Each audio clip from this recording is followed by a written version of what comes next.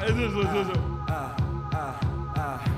driving on a Wednesday with 3 bitches in it. What else? Half a gallon of Jordan 4G and cranberry. Welcome to another episode of Brooklyn Bound.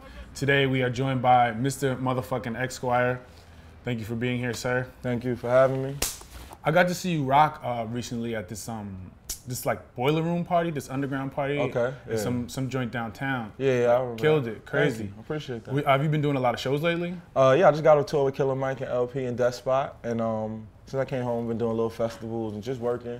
I'm about to hit the road again with Smoke DZA, Flatbush Zombies, and Are you recording on the road as well? Nah, I don't really record on the road. I don't really write rhymes like that. I probably write rhymes like twice a month. So. Are you like somebody who doesn't really like record outside or prepare music like outside of the studio? Yeah, I don't really do that. I just rap. You wait till you get in there and then.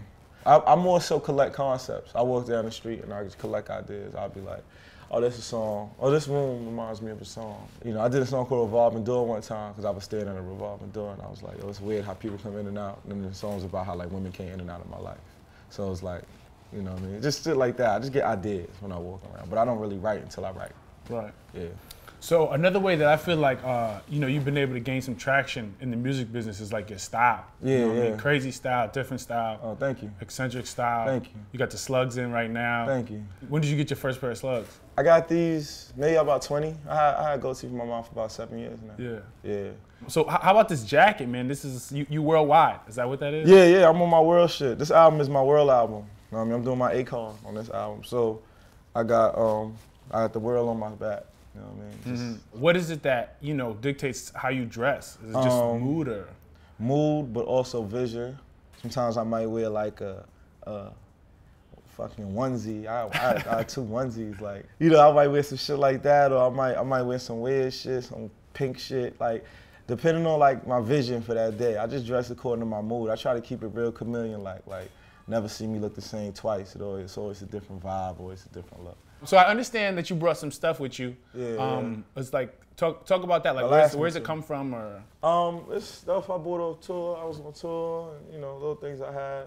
This right here, this is like this is a flask. I wear this shit sometimes because I like to drink. You wear it? Yeah, I wear this sometimes. How do you wear it?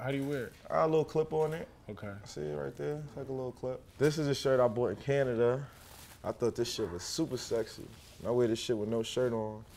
That shit is sexy as hell. This is a jacket I made. I always make these little track jackets and shit, and I put like the African print on them, down the sleeves, on the pockets and shit like that. So you design as well? I mean, I wouldn't call it designing. I'm not that good. I just do shit I like. Give yourself some credit, man. Give yourself the props. That's it. You designed the jacket. I guess. It's just a dashiki, which is like my favorite shirt in the world.